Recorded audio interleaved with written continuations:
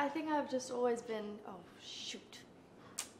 Well, you all think we're like cool actors that are really professional, but really, we are not. To shave all your hair off is it's a big statement, and I was only 11 years old at the time. I was going into, you know, my teen years, so I was pretty nervous to not have any hair.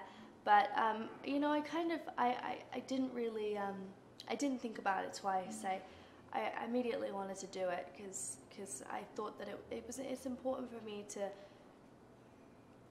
to feel good with myself no matter what I look like. So when I shaved all my hair off, the show hadn't come out yet, so nobody really knew about me. And so when I'd go outside, people would laugh at me, and I remember there was this one specific moment where I was in a Halloween store and I was buying my Halloween costume, and I had tried it on, and I think I put on a Tinkerbell outfit. And I was only 11 at the time, and this grown couple, they started laughing in my face and pointing at me and making fun of me. But you know, I think that I think the reason it bothered me is because now people say that it's so cool to shave your head. But is that just because of who I am?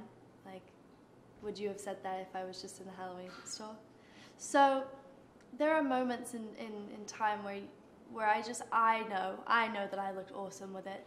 I didn't really take into consideration everybody else's opinion, because everybody else's opinion could have been fake. But you know, my personal life has not changed at all, actually.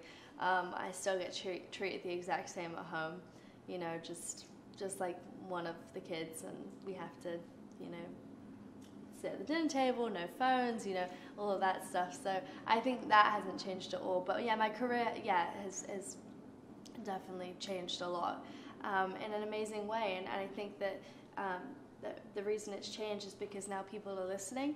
So now I have to get my message across as quick as I can, because people don't listen for long. Well, my message is to young people.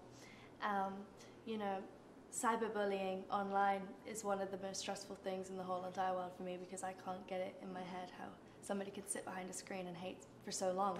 So damaging to not only that person, but to the other people who are doing it too.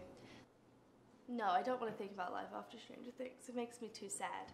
That's like my family. So